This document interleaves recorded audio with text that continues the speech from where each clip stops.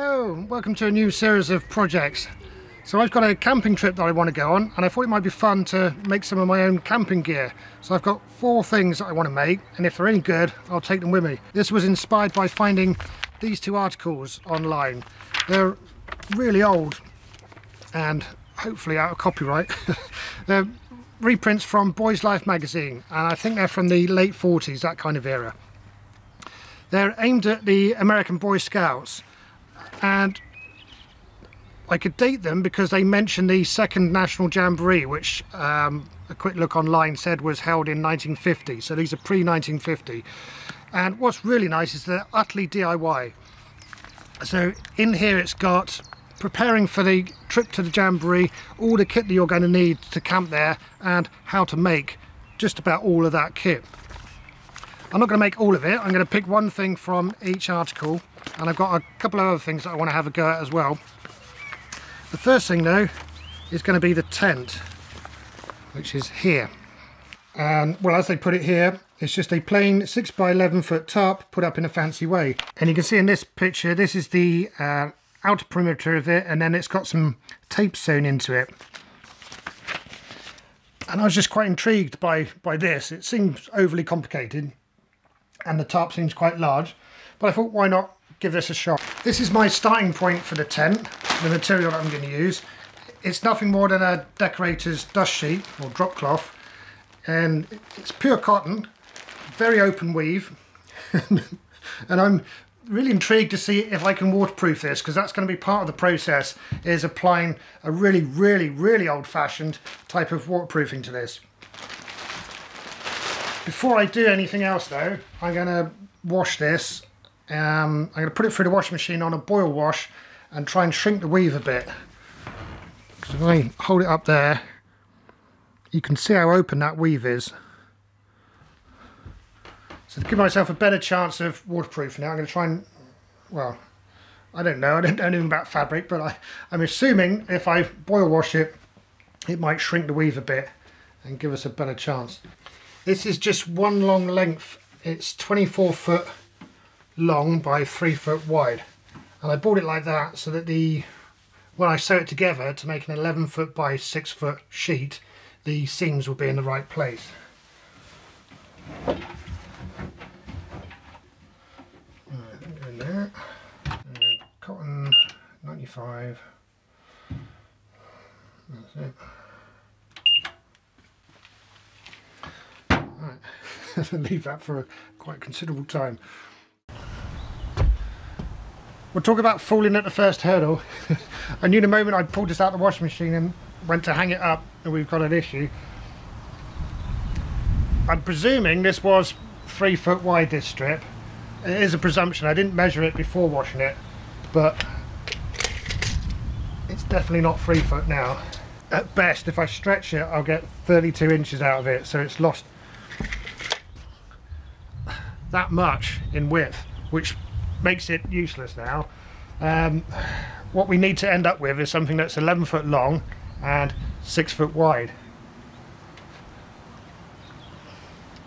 On the other hand, it has closed up the weave considerably. Now I do have another dust sheet, which is much bigger.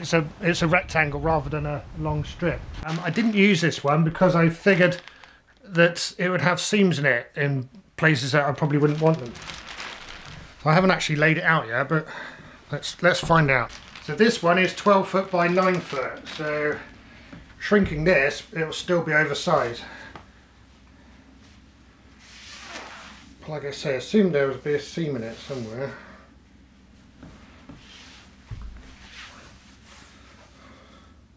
Doesn't look like there is though. That's really interesting.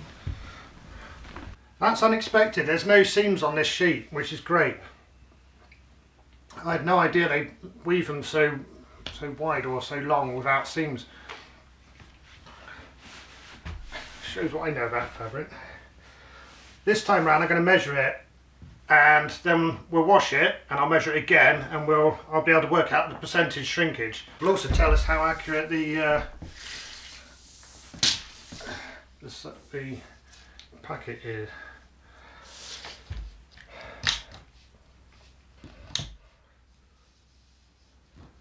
That's 11 foot at that mark, so we're just a shade under 11 foot.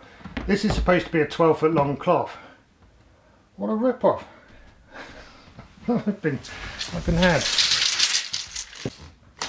106 inches.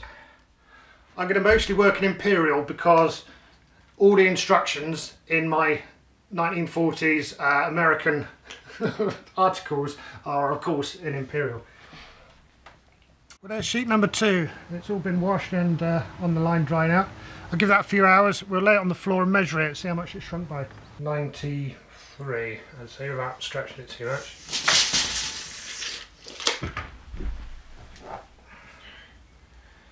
Long edge.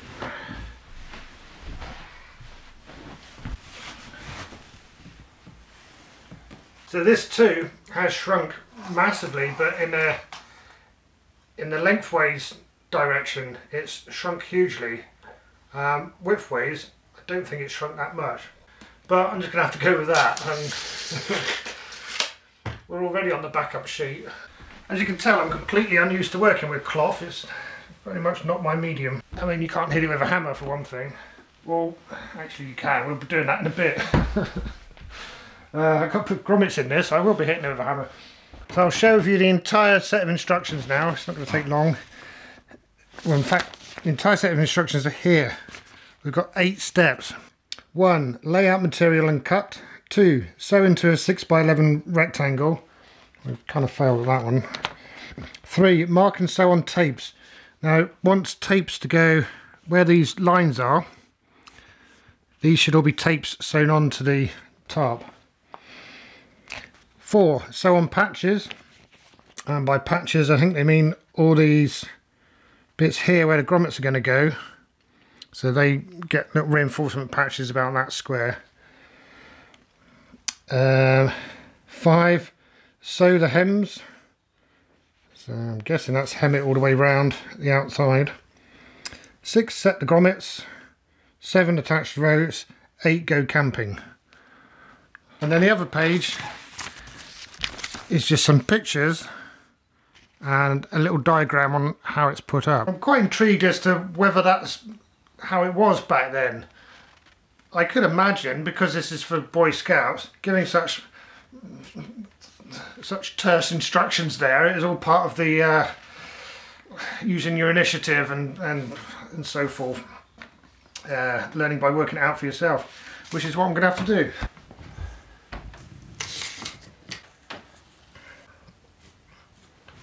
Okay, so let's go that bit there.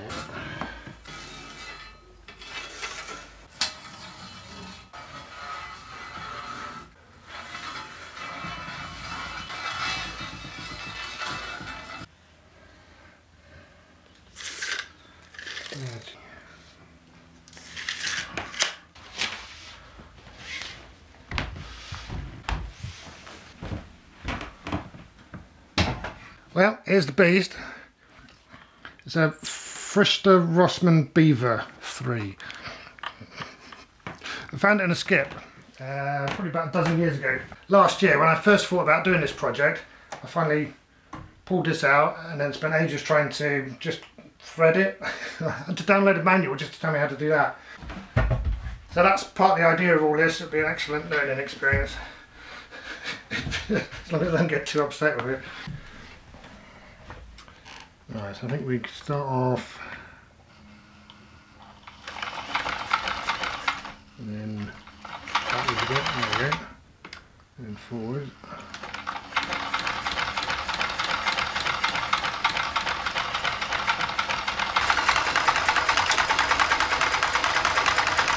Anybody out there who knows actually how to use one of these, I must apologise because this must be painful viewing.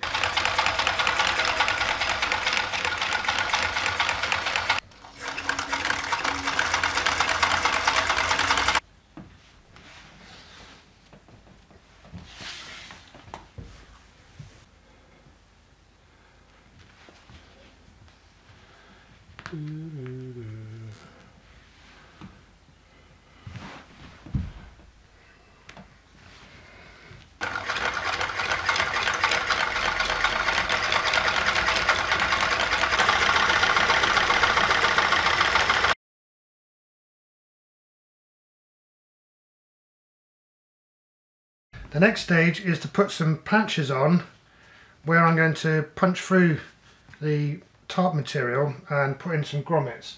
And this is what I'm going to use for the reinforcements. This is a quite nice thick cotton canvas. This is actually it's the cover from a sofa bed.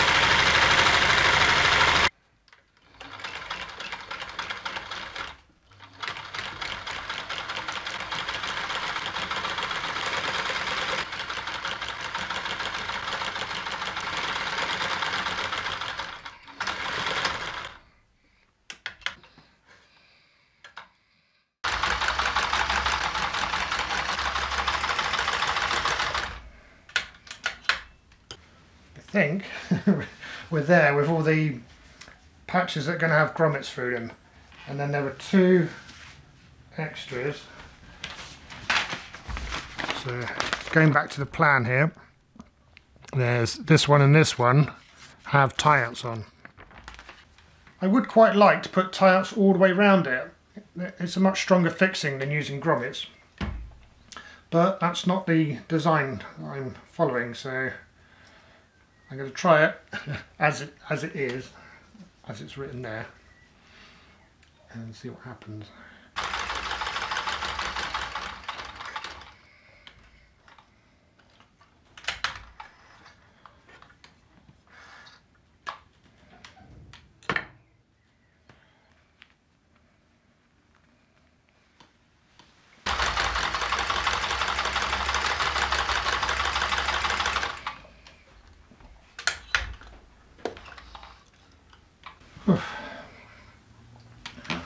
I think that's all the sewing. Just lay it out and have a look.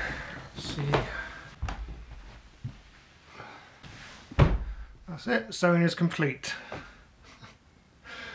Grommets next.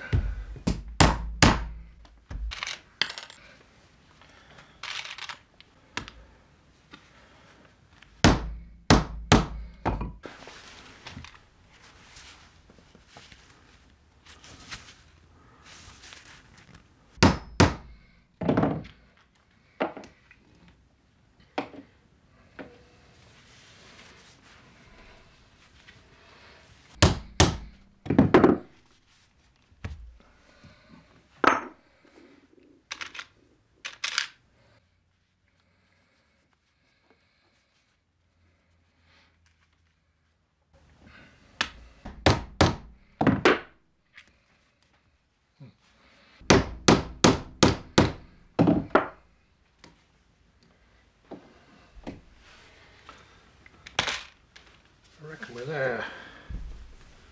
So we've been through all the steps in making now, apart from attaching ropes and going camping. At the end of materials needed is dye, brown or green, and waterproofing. That's the only mention of either of those two things. That's it. Nonetheless, that's our next step. I'm now going to waterproof all of this. As you can see, we've relocated to the workshop, and I'm wearing my painting coat because this next step, I'm expecting it to get messy.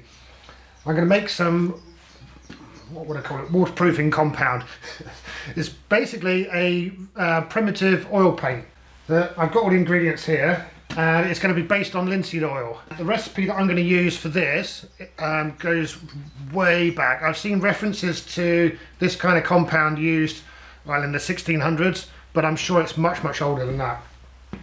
So it's basically going to be linseed oil, something to as a solvent for the linseed oil, which in this case is going to be white spirit, and a pigment, which is going to be burnt umber. We'll get to that in a moment. Now, interestingly, actually I think it is interesting, I've got 3 different types of linseed oil here. This is raw linseed oil. This is sold as a food supplement. I got this at the agricultural store. So it's some kind of food supplement for horses. I bought this for woodwork, and I use it for spoons. So when I'm doing spoon carving, to finish the spoon, I soak it in raw linseed oil because it's food grade. It's a food grade product. Well, it is a food product. The trouble with raw linseed oil is it takes forever to dry. Now that's not a problem when you've just got a spoon, but if putting raw linseed oil on metalwork, for instance, is a disaster, and I've been through that.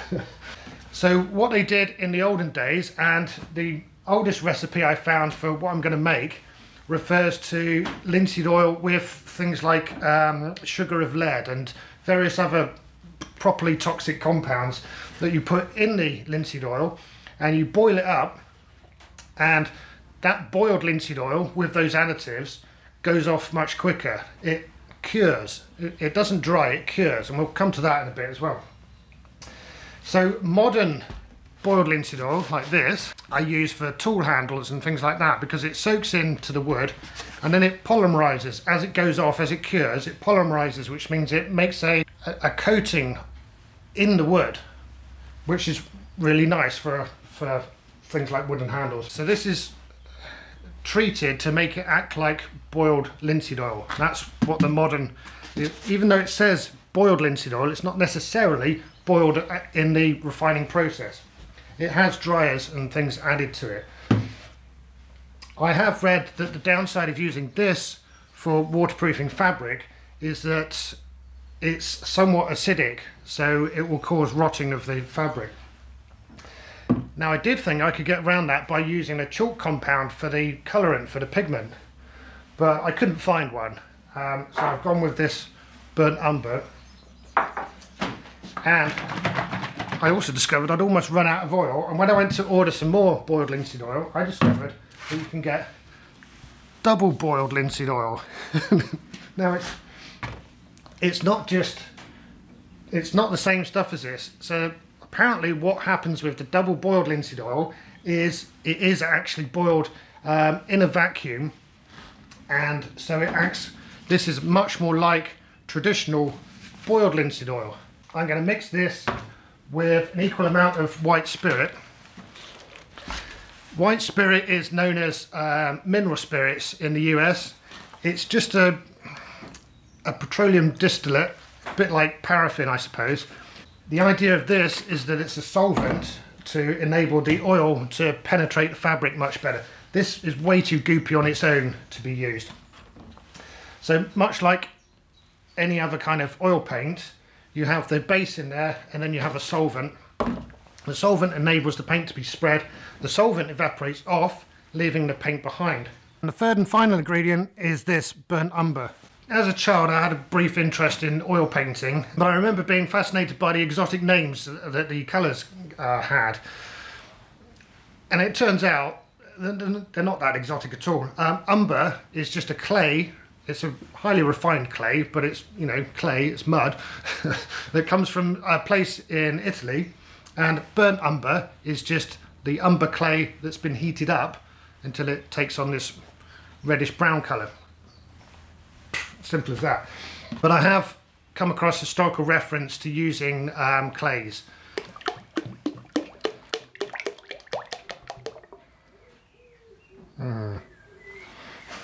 That tub's not going to be big enough, is it? Nowhere near. Alright, I'm going to get a bigger tub.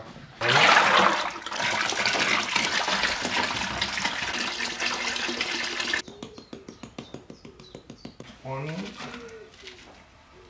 You can just use the white spirit and the linseed oil, or linseed oil and the solvent, and paint that on.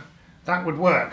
The trouble with that is that if you're doing it on a white sheet like I am, it ends up a kind of, well, a vivid urine yellow from what I've seen in videos. That's not the look I'm going for with my tin. Some accounts that I've read, the pigment aids in the waterproofing. Because it's a clay, it helps fill the gaps in the fabric because it's quite an open mesh fabric. Now, good canvas is actually somewhat breathable, so I'm not sure I'm not sure on that one, but this is part of what we're going to find out.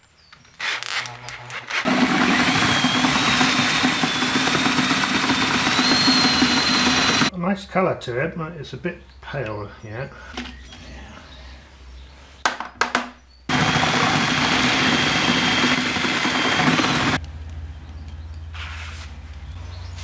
Just chuck it on there.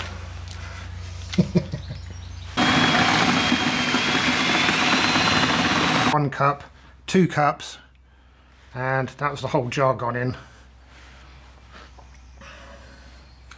Yeah, definitely.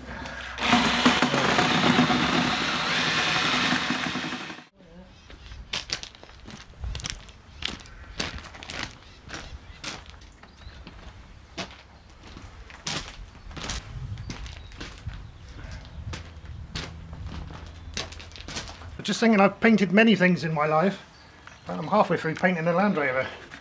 I've never painted a piece of cloth. It'll be totally new.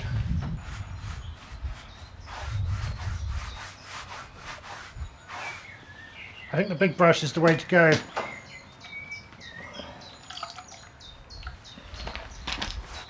It's a lot runnier than normal paint, so it's more like wood preservative or creosote.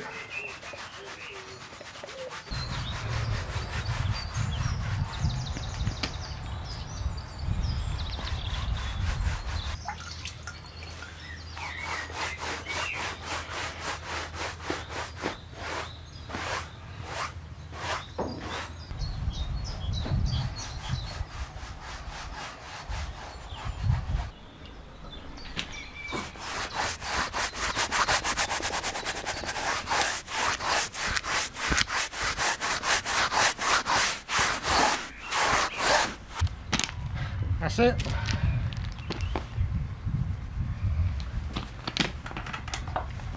So we started out with 10 litres and 5 litre mark there, so we're way below that. Might be 2 litres left.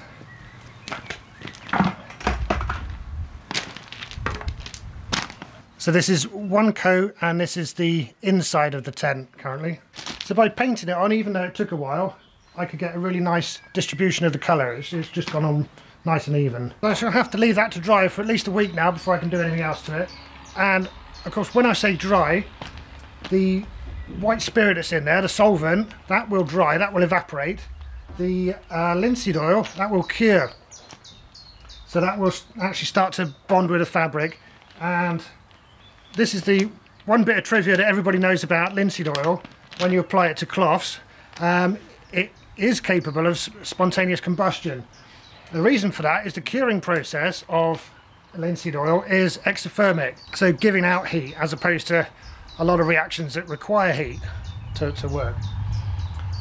But this is completely safe because this is stretched out, so any heat that's coming off of the fabric as the linseed oil cures will just harmlessly dissipate into the air. It's only going to be a problem if you have a rag that's actually scrunched up. So no worries on that score. So that's all I can do for the minute. So that means there'll be a part 2 to this.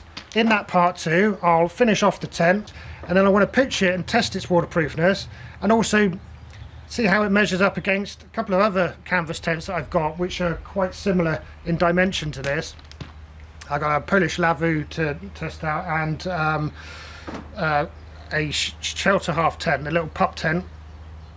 Plus I've got a British Army Basher, and I think that's basically the modern equivalent of this. Same as you have in other armies, a nylon tarp which you can set up as a tent, which is very similar to this, but a fraction of the weight. So we'll put all those head to head and see what they like, and also I'll be interested to see how much this weighs at the end of all this process, and whether it's going to be feasible to take it on a multi-day hike. Coming up next, I'm going to make the second thing out of my 4. It'll probably be a little lantern, but that's it for now. I'll see you next time. Cheers.